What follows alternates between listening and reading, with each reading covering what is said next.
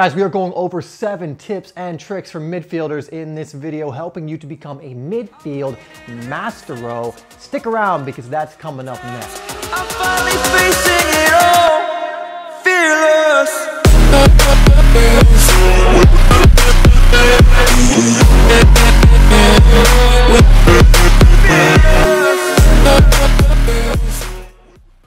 Hi guys, my name is Dave, and if you haven't been here before, this is Simplysoccer, where we are releasing videos every single week to help you improve your game and stand out on the pitch. So if you want more content that is around doing that, make sure you hit that subscribe button and bell icon so you don't miss any of the videos or content that we release that is designed to help you become a better footballer.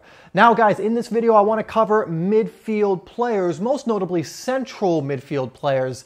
But this will still apply for anyone that plays in the midfield. We're going to be going over 7 different tips and tricks that are just going to help you stand out if you remember to do these things and actually work and train on these things. So let's get right into it. So guys, before we even start, I want to try something a little new where I want you to actually write in the comments, I am a midfield maestro. Now the reason we're doing that is actually a mental practice that is going to help you rewire your brain. Because one of the most important things in football is your confidence, your mentality, your identity as a player. And if you start viewing yourself as a midfield maestro, someone who is an incredible midfielder, you're going to start moving more like a player that actually is that thing. So in the comments, put I am a midfield maestro. You can even put your name next to it if you want, and I'll be down there interacting with you as well. So guys, we're doing this a little bit differently on the whiteboard because I think it illustrates it a lot better. But let's go over the first one, which is 1 and 2 touch play. So I'll just write that in there real quick. 1 and 2 touch. And this is such a simple one. And guys, we're going to go in reverse order here. So this is number 7. But this is such a simple one, but it's one that a lot of players forget. In the middle of the park, there's going to be times to express yourself, to be a playmaker, to get creative. But for the majority of the time, you are going to be playing quick 1 and 2 touch football. You are either going to pass the ball back to where it came from or quickly find an open teammate in space. You're going to take 1 touch to maybe turn into space before you're closed down and need to pass it off. You know, you're not going to be taking multiple touches all of the time in the midfield. And so you need to make sure you're designing your training around 1 and 2 touch.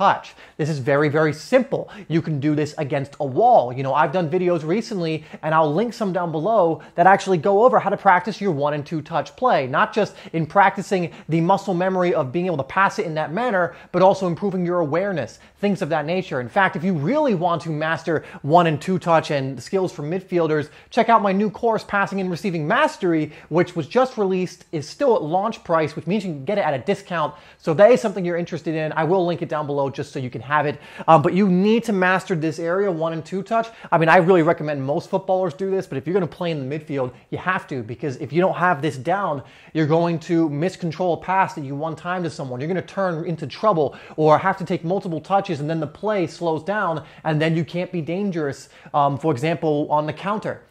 So you need to have this area mastered to function well in the middle of the park. Next, guys, number 6 is right here, and this is know when to play safe versus take risk. All right, guys, so know when to play safe versus take risk. Now, like we said, the playing safe is going to involve a lot of the 1-2 touch, although you can be very attack-minded with 1 and 2 touch play, combination play, to get in behind, to find pockets of space, to put teammates in. But you need to know when to play safe versus take risk. And this has to do with football IQ.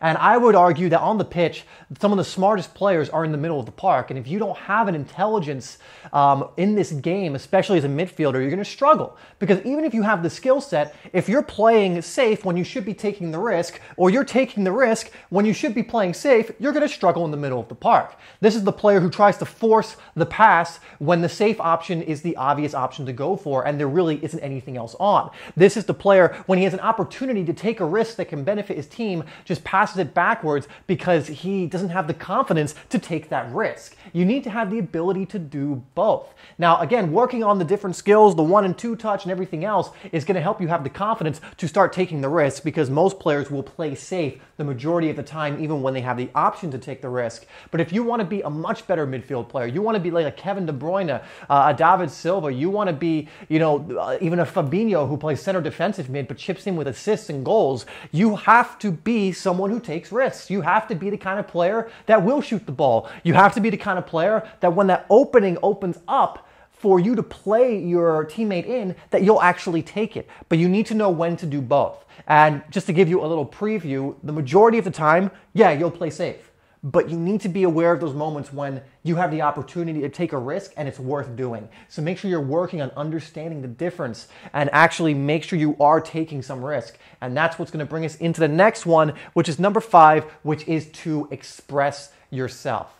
All right, guys, so express yourself. Now, this is essentially going to tie into taking risks, because although some midfielders will be asked tactically to just play safe most of the time, 1 and 2 touch, not do anything too fancy, the more advanced midfield players, the more world class, the better ones, the ones that are going to make things happen, actually make the difference in the game, are the ones that are able to express themselves effectively. And to be able to do this, you need to have confidence. You need to be able to take risks. You need to be someone who's actually trying things. You need to have good shooting ability. I'm going to keep coming back to the example of Kevin De Bruyne because I think he's one of the best in the world in the midfield. But why is he so dangerous? It's not because he's also good at 1 and 2 touch, because he is. It's not just because his control is magnificent and all his fundamentals are mastered. It's also because this guy can shoot the ball with power, with accuracy, and score. He's a goal threat. This guy can play passes that most players can't see. He has the ability to set up goals. This guy even has amazing crossing ability, another skill set that's underrated, but as you can see, he's able to do this so effectively it adds more assists to his game. He's able to beat players one-on-one, and he has all these skills, and then he expresses himself, actually stamping his influence on the game using these skill sets, because he could also have all of those skills and only ever play safe if he didn't have the confidence to use them. But because he does, because he knows to express himself, because he knows by doing this, using those skill sets, it will actually help his team win, he does. But if you want to stand out, if you want to be an incredible midfielder, you need to work yourself up to the point where you are able to express yourself in matches to the point where it affects your team in a positive way. So just learn that all good midfielders, the ones that really, really get to that place where they're indispensable to their team, where they stand out. You can think of some even down the ages, the Gerrards and the Lampards, for example, were like this. They could do everything, and then they would express themselves, set up goals, score goals, drive forward, make things happen, be dangerous. Although, again, you're going to be playing safe a lot of the time, 1 and 2 touch a lot of the time. You need to have this part of your game as well. And guys, that's going to bring us to number 4, which actually still ties into this, and it is, if you've already guessed it, have an X factor. Now, why is this important? Because again, if you look at most midfielders, and maybe you even see this among your teammates, the teams you play, you get a lot of guys who are very solid at certain things. You get the guys who can play 1-2 touch, good control, good movement, all of that. But do they have that X factor that helps them stand out? Or are they like every other midfielder? You can pretty much take another midfielder that can play 1 and 2 touch effectively, throw them in there, and it's a carbon copy. But does he have the ability to, for example, break the press and get behind the midfield and run at defense? Does he have the ability to set up chances with amazing crossing? Is his shooting amazing? His shooting and finishing, he chips in with a lot of goals. Does he have an X factor? Does he have something that makes him dangerous and separates him from the pack of other midfielders? Because, guys, at the bare minimum as a midfielder, you should be able to play 1 and 2 touch and be tidy in the midfield. Because if you can't do that, you just can't operate in the center of the park. You just can't. So that's the bare minimum. But beyond that, what is your X factor? And now the goal is to obviously have mastery over all of the fundamentals, which are going to help you to take more risks and express yourself on greater to greater levels. But you need to start with one. What can be that thing that you're just so good at that it benefits your team more often than not? And for midfielders, one I think of immediately is having that goal threat, that amazing shooting ability. Like if you're someone who can take the ball, turn into space, and we'll get into that in a minute, but you can get into some space, turn quickly, and just from 25 yards, unleash an absolute rocket that's really dangerous and hard to save on net almost every single time. That is an X factor. that is something the other team now needs to worry about, because they know, crap, if this guy gets the ball, he turns and he shoots, there's a big chance it's going to be a goal. Don't let him shoot, you know? Or, you know, your teammates will know that too. Now you have another element, another weapon that you can use to hurt the opposition. So you want to be developing some kind of an X factor. Maybe again, it's your creativity, your ability to find that pass that nobody else can see. You know, that one-time ball over the top perfectly to your teammate. You're able to do that time and time again. Of course, having multiple X factors is better, but make sure right now you're developing at least one, and don't try and develop 16 at once, guys. Go for that one, like, okay, my shooting's pretty good. I find that I'm in games, in positions where I can shoot a lot, but I'm not, because my ability to shoot isn't so great yet. But I can work on it and develop that as an X factor. So that's something you want to be working on and developing over time. All right, guys, we're on to number 3, and this one is so crucial. It's a more nuanced subject, a more nuanced area of the game, and this has to do with intelligence. This has to do with soccer IQ. And again, you could have all the skill in the world, but if you fail at this, you're going to struggle in the middle. And it's have speed of play mastery. And I'm going to explain what that means, because this gets confused, I believe, a lot of times, but I'm going to explain what this means. So speed of play mastery. Now, in my eyes, every midfield player should have the ability to dictate the tempo. The more players in the middle of the park, so let's say you play with a 3-man diamond or triangle midfield, like you have 2 in the center, 1 center defensive mid, or even 1 attacking center mid, all of them should have the ability to influence the speed of play at any time. And the speed of play is the awareness of what kind of speed of play right now is going to benefit your team. So for example, did you just win the ball back and all the other players from the opposition team are caught upfield? What type of speed of play should you be going for? Slowing it down, you know, keeping it at a more neutral pace, or speeding it up? Well, if the opportunity is there, you should have the ability and the know-how and the awareness that it's time to speed it up. It's time to hurt them quickly, because if you don't, the players are going to return to their defensive positions, get into a solid formation, and the chance may be gone. And so as a center midfield player, you need to know, all right, when do I need to calm it down because it's getting a little too frantic in here? We're losing the ball. We're not stringing passes together. Let's calm it down and let's just get the ball under our control. You need to know those moments and actually be able to have the ability to do that, to tell your team to calm down, to take control of the ball and slow it down, play it safe, get the ball under your control in that moment.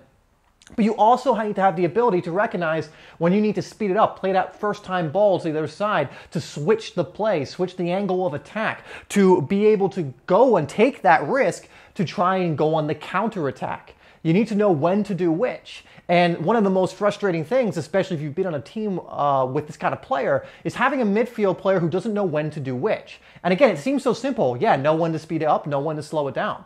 But when you have a player who just hasn't yet learned how to do that, and they're trying to rush things when they shouldn't, or they're trying to slow things down when you need, you know, the ball needs to get out wide as soon as possible so we can hurt the opposition, it is one of the most frustrating things, because again, you know, a second in this game, an inch in this game can make a huge difference. And so understanding speed of play, mastering speed of play, not only in your ability to execute on what needs to be done, but knowing what needs to be done, is huge for a midfield player. And so I would recommend, especially when you have more of the basics down, you really look at speed of play, you really study, you know, what the best kind of players that would be known to do this, to dictate, play almost that quarterback role, how they would do it, you know, like the Pirlos, like the Xavis. When would they decide to speed it up? When would they decide to slow it down? Study that and then apply it to your own game. All right, guys, this is the one I said I was going to mention earlier, and it's find blank of blank, and you may have guessed it, but it's find pockets of space. Now, especially if you're playing in a more attacking center midfield position, this is something you'll absolutely need to do to link the defense with the attack, is find those pockets of space between the midfield and defense of your opposition. But if you're playing, especially in an attacking-minded team, or where you have a more fluid midfield where the positions are kind of interchangeable, you need to learn how to get good at this. Because unless you're a more defense-minded midfield player who's probably going to be playing the ball into the people who are finding the pockets of space, you need to be able to effectively recognize what space you need to to be in, and you need to be able to effectively then receive the ball in those pockets of space. Because even if you find them, but then your touch isn't good, or you don't know when to turn, or any of these other things, then it doesn't matter, right? So you need to know how to find the pockets of space, and then how to operate in those pockets of space when you're in there. But as a midfield player, you need to find that way to kind of break their defensive line, get in between the defensive line so that maybe you can receive the ball in the pocket of space, and then hopefully one of your attackers is alert, makes the run, and you can play them in behind.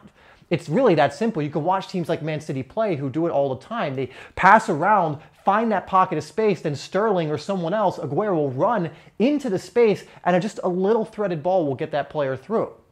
And when you're doing this effectively, that's how simple it could be. Or another one that commonly happens, you find that pocket of space, the right back, left back, or winger makes the run down the line, you play to him, and someone else spins in behind, and they play it across for a tap-in. But finding pockets of space effectively and operating in them effectively can be a very dangerous skill set to have. Again, a more nuanced one, because it's not something you necessarily always think about, but having that ability is essential to getting your teammates in behind on goal, to being dangerous to the opposition. So make sure you are continually trying to find those pockets of space, kind of roaming around, looking for those pockets, darting into those pockets when you recognize that it's there. Helping your other teammates find those pockets as well by drawing defenders away. But understand, as a midfield, at least unless you're playing a more defensive role, even then there's still, it'll be much easier to find pockets of space, but you'll still need to do it. But in congested areas, especially when you're on the attack as a midfielder, learn how to find those pockets of space, operate in them, and be dangerous in them. All right, guys, number one is actually bringing it back to basics, but it's something that everyone needs to be reminded of. You need to be reminded that this is incredibly important, and it's something you will always be working on no matter what level of the game you're at, and it's work on fundamentals often.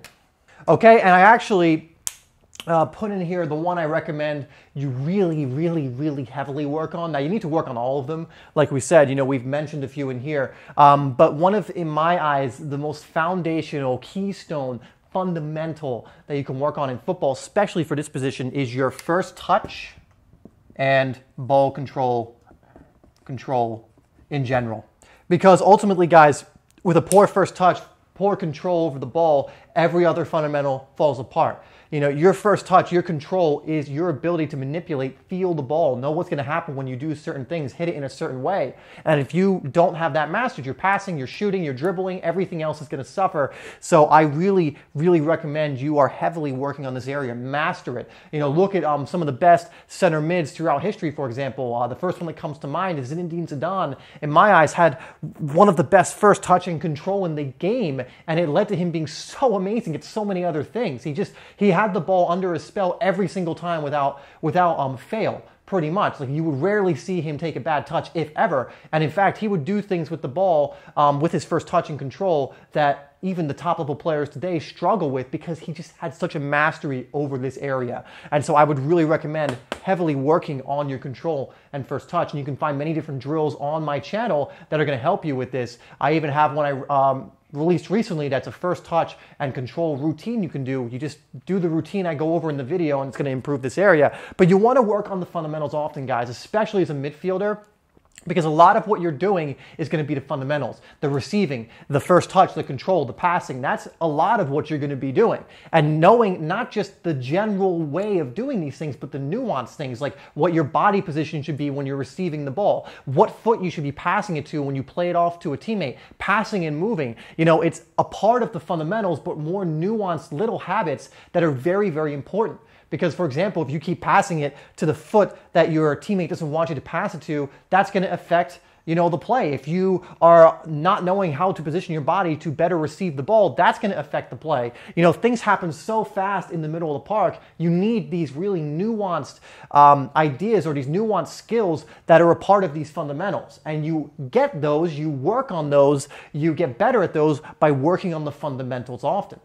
People and players think that just because these are the basic skills that, you do them for a little bit and you're done. No, you can always learn how to do things more effectively, more efficiently, better and better and better, to the point where you're doing it automatically. And that's what you want to go for when doing this. All right, guys, question of the day is which one of these areas do you need to work on the most as a midfielder? And you can also tell me which areas you're already pretty good at. But of course, like I said, you still probably need to work on often to get better and better. Let me know in the comments down below. Anyway, guys, thank you so much for tuning into the video. Also, let me know if you enjoy this style. This is a lot different than we usually do this, using the whiteboard. But for myself personally, I like learning in this way when it's this type of video, more information type video. And so I thought maybe it would work for a lot of you guys as well. So just let me know if this is more engaging and much more easy for you to learn from, and I'll make more of this nature. Anyway, guys, thank you so much for tuning in, and I'll see you in the next video.